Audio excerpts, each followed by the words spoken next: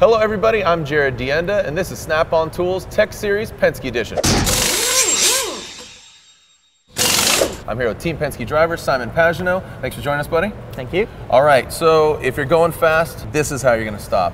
What are we looking at here? There's some fancy materials going on. So we have carbon brakes and six-piston Brembo caliper. It's very important that you have equal temperature over the axle. We have sensors integrated in there to make sure that we have the temperature that we want, the brake pressure that we want. It's full of sensors that you can't see here, but the engineer gets to see everything that I do with the brake.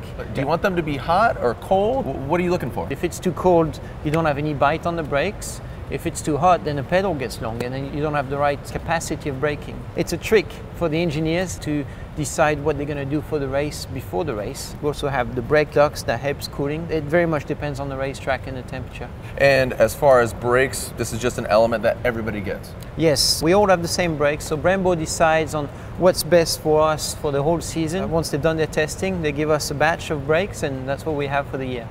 Thanks for watching this episode of Snap-on Tools Tech Series Penske Edition. For more installments of Snap-on Tools Tech Series, click here. And remember, for all things Snap-on, be sure to subscribe.